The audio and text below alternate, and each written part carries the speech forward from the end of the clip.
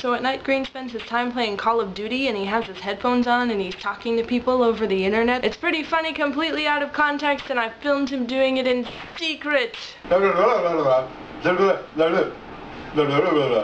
Ha, surprise. Shoot. My C4 didn't blow up. It was a dud. What? What? Who? What? What? I'm on fire tonight. Hello, Megan, if that is your real name. You may have a leaky AC, but at least you don't have a whole bunch of roaches crawling around that you can do nothing about. Green recently laid down some traps for them, and that seems to be working, but before that we were like spraying this Orthomax home defense stuff. Spray didn't seem to kill them, it just kind of moved them to different places, like, oh shit, there's poison that'll kill us. Well, let's go hide in your kitchen drawer.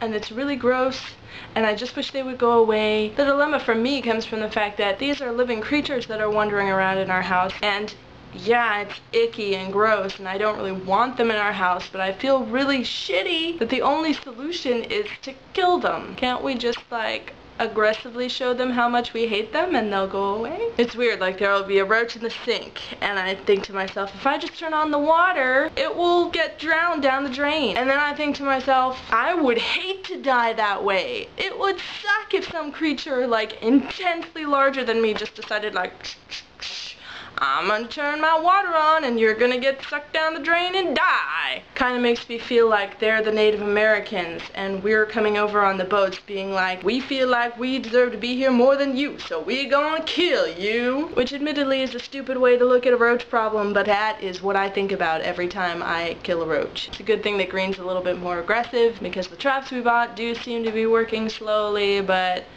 still. So I'm going to shut up about roaches because that's really gross. Instead, I'm going to give you your challenge. So remember when we talked about forming the horrible, horrible book club? Now remember the book that was going to be the first book in the book club?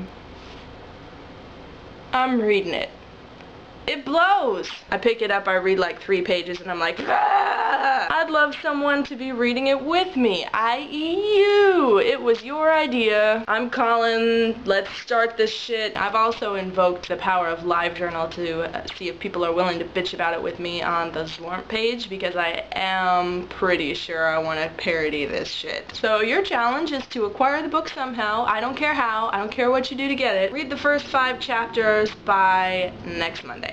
I'm keeping a tally of how many times she says holy crap or oh my. Look at chapter 3. Anyway, you have your mission.